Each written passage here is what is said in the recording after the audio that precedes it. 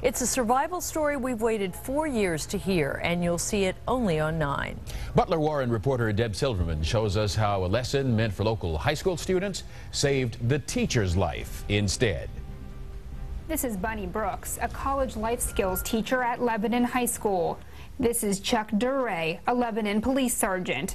Duray has visited Brooks' classroom for the last 13 years to present college-bound students with 2-day seminars on personal safety. Basically, it's designed to prepare students for college life. We put on red man suits when we learn escape techniques and things that we can do to prevent becoming a victim. Twice a year, 7 times a day. I never thought in my wildest dreams that I was doing something that would affect my life so profoundly. It was on June 29, 2007 that Brooks had to use the skills meant for her students. Adam Carpenter escaped from Warren County's low-security correctional facility. He broke into Brooks' nearby home. She and her sister came home to find the house ransacked. The escapee had found a gun and tied the 2 women up. Officer Duray just popped in my head, my classroom popped in my head, and I could just see the list of the things he had on the wall of things to do.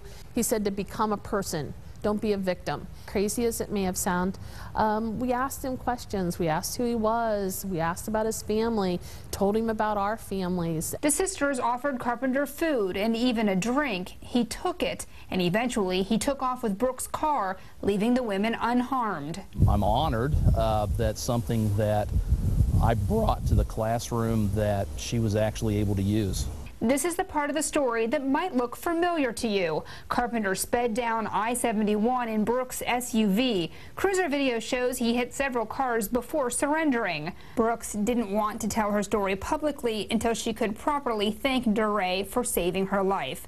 That time has come. Earlier this month, they went to Arizona, where Duray was presented with the National School Safety Award. He was nominated by Brooks. Out of dozens of nominees from around the country, Duray was one of only 4 who won. I'm very flattered, but I feel like, gosh, I'm not the one that deserves the attention. My family is indebted to Officer Duray for a very, very long time. Deb Silverman, 9 News.